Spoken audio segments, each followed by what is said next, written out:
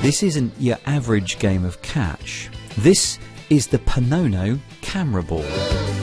When thrown up into the air, it can take stunning photographs that can be explored in every direction. The sphere is covered by 36 tiny 3 megapixel cameras, which, once airborne, simultaneously capture individual images. These are then pieced together remotely in the cloud using specialist imaging software, which can be temperamental if even one of the cameras fail. And this prototype does need to be plugged into a computer first.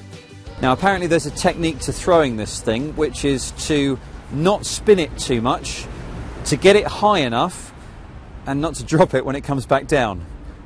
And this is the only one they've got. It's the prototype and it's worth thousands of euros, so no pressure. Here we go. 1, 2, 3.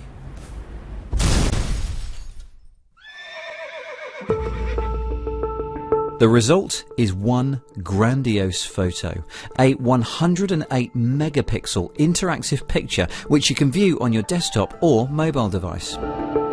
And although you can pan left and right as usual, it's when you pan up, or even cooler, down, that the magic really happens.